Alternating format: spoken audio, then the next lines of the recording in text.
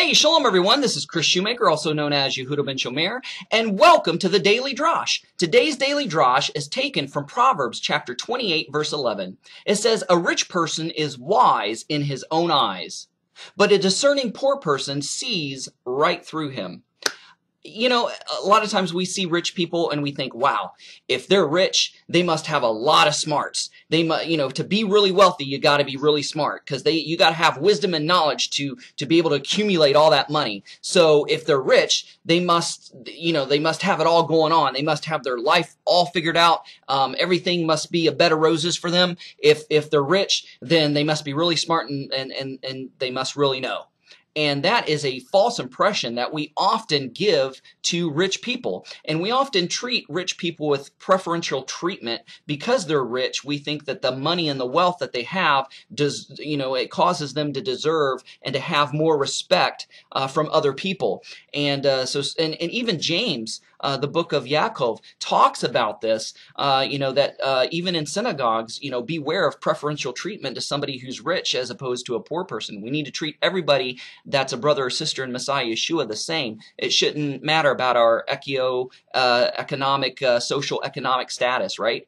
But we have this false impression that if somebody's rich, then they're smart, then they're wise. And that's just totally not true.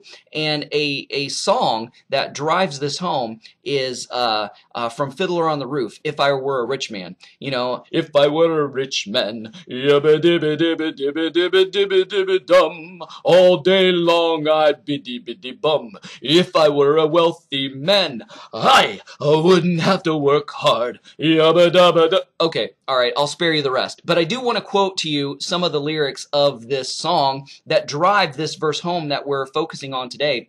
It says, "The most important men in town would come to fawn on me. They would ask me to advise them like Solomon the Wise. If you please, Reb Tevye, oh, pardon me, Reb Tevye, posing problems that would cross a rabbi's eyes." And this is the part I love.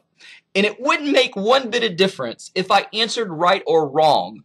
If you're rich, they think you really know." And boy, isn't that true. I mean, that just totally drives the verse home that we're talking about today.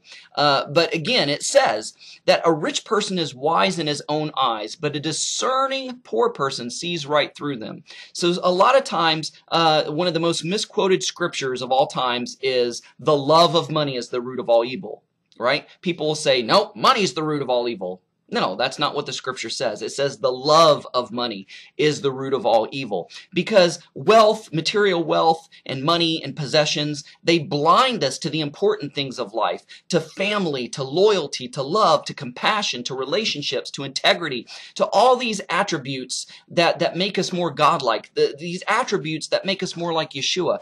Material wealth and prosperity sometimes blinds us to these things, and we think that we're somebody more than we are when we have wealth.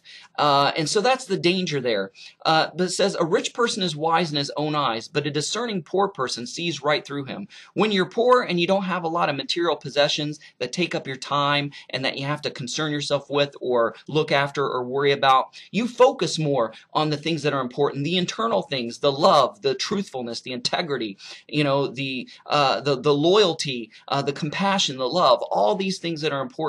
So, a lot of times, rich people put on this front like they've got it all together and that their life is a bed of roses and your life should be like theirs. But behind closed doors, a lot of rich people have a tragic life, multiple divorces, estrangement from family and friends and children, multiple scandals and lawsuits and all these kind of things. And a lot of them have alcohol or drug-related problems or, other vices such as gambling or, promiscuity, sexual promiscuity. So their life is usually a shambles behind closed doors, and money is what is facilitating that and is helping to perpetuate and enable them to continue living that way.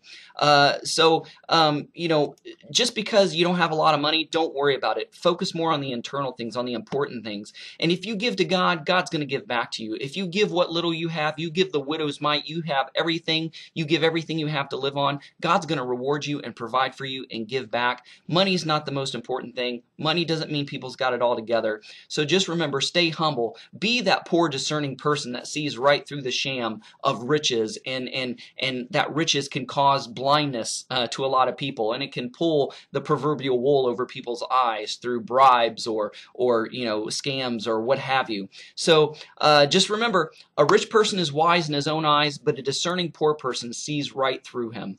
Thanks for watching. Shalom. Shavua Tov. Have a great day, guys. Thanks for watching. Don't forget to press the like button as well as the subscribe button if you haven't done so already, and the notification bell that'll let you know every time I make a new video. And don't forget to share this with a friend. Also, visit our website at abrahamsdescendants.com. Thanks. Shalom.